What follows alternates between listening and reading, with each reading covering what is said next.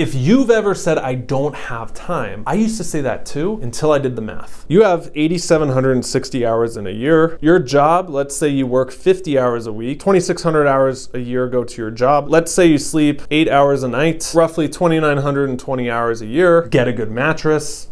If you combine sleep and your job, that's about 63% of your life going to working and sleeping. That might sound grim, but if you flip it, 3,200 hours a year is completely yours. Now, what about kids? What about gym? What about the job? That's true, it's all crucial. But even after all of that, you'd be surprised what a sizable chunk you got left. Understand that lack of time is really lack of priorities. You can do some damage with 3,000 hours a year towards your dreams. We all have the same 8,700 hours a year. It's on us to decide how we use them. That doesn't mean it doesn't require sacrifice. But ultimately, if you don't sacrifice for what you want becomes your sacrifice.